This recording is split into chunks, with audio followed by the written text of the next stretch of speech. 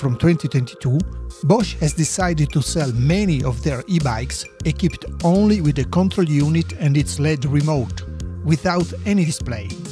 A single cable connects the unit with the system. Nevertheless, if you prefer, you can retrofit a Kiox 300 display. Today, with this video, you can learn how to mount all this in a few steps. With the new system, the montage is simpler than ever. Please notice that Kiox 300 is exclusively compatible with Bosch Smart System. That's on the market since 2022, actually only with the Bosch Performance Line CX Gen 4 motor with a smart system. We believe that following the smart system drives will be equipped exactly in the same way. You can see in this video all you need to mount the Kiox 300. Let's start with the Kiox 300 itself. There is a single arm support for handlebars with a diameter of 31.8 mm or 35 mm. Now you can see the contacts to the display and the display outlets. To be remarked here, the display can have two different connections, one with the outlets aiming backward at you, with the springs always ahead. The other connection is aimed forward, just like the springs. This is crucial for the way and the place where you intend to mount the Kiox 300. Later on, we will go into further details on that, straight on the bike. You need also a shorter display cable to connect the display with the LED remote. The cable is available in our shop. You can choose the length that best suits your handlebar, also depending on where you prefer to position your display, from 10 cm to 2 m.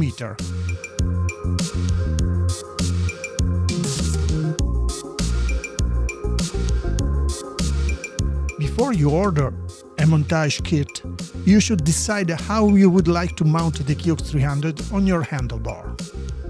It's most commonly mounted with a single arm bracket right on the middle of the handlebar, or even a little farther to the left. In this case, the cable outlets would aim at you. You can of course mount the display in a different way, if you attach the holder on the other side. Now the Kiox would be set above the stem and you have a little more space to the front. In this case, you must choose to mount the display with the cable outlet aiming forward. That's why you should make this decision before ordering your set. To start the montage, you should mount the display holder on the single arm holder. Simply insert the mount into the bracket, verifying that the cable outlets are positioned correctly. Now, tighten the whole thing with a 3 mm Allen key.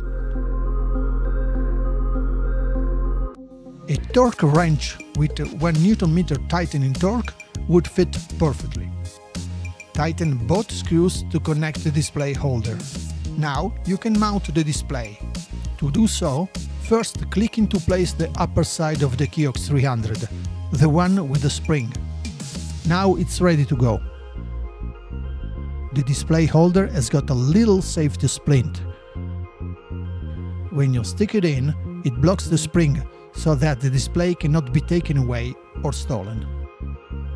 If you seldom leave your bike outside, for instance for short stops at the grocery store, you can use the safety to prevent thefts. This way, in order to take out the display, you must unscrew it. Without the safety, you can easily take the display with you. Now you can go to your e-bike and first unplug the LED remote. Then you attach the single arm holder to the handlebar. Roughly aligned and tighten with the 3 mm Allen key. 1 Nm is also optimal here. Before screwing the display holder, you should connect it with the LED remote, using the above-mentioned additional short display cable. You can choose the length of this cable according to the width of your handlebar and the position of your display. The connection is very easy. There is a white marking both on the plug and on the socket. To plug it in, Simply align the two white marks. It doesn't matter which of the two connectors you plug it in. Push that plug into the socket until you overcome a little resistance. Finally, neatly set the cable along under the handlebar.